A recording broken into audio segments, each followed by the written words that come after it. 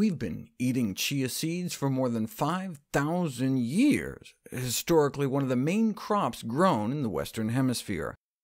They're exceptionally high in fiber and omega-3 fatty acids, though like flax seeds, it's better to grind them up.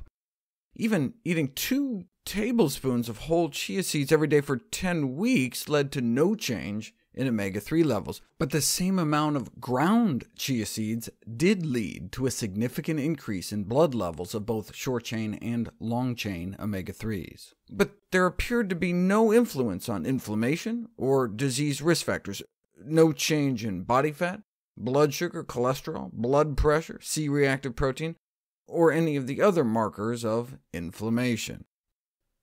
An earlier study had purported to show a significant reduction in C-reactive protein levels, an indicator of systemic inflammation, compared to control.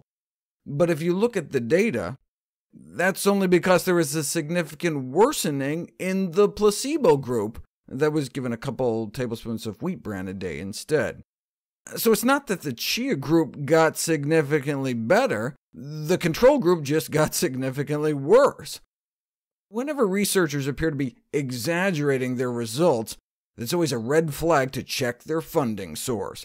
But they didn't disclose any conflicts of interest. 5 years later, though, the truth came out.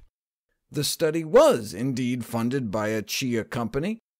Furthermore, the lead investigator had filed a patent to use chia seeds to treat diseases. Why didn't they disclose this? Because the journal's conflict of interest policy evidently didn't specifically require the disclosure of such information. Anyways, the patent has since been abandoned, likely because subsequent studies found no significant benefits for weight loss, blood sugar, cholesterol, blood pressure, or inflammation after eating a quarter cup of chia seeds a day for 3 months.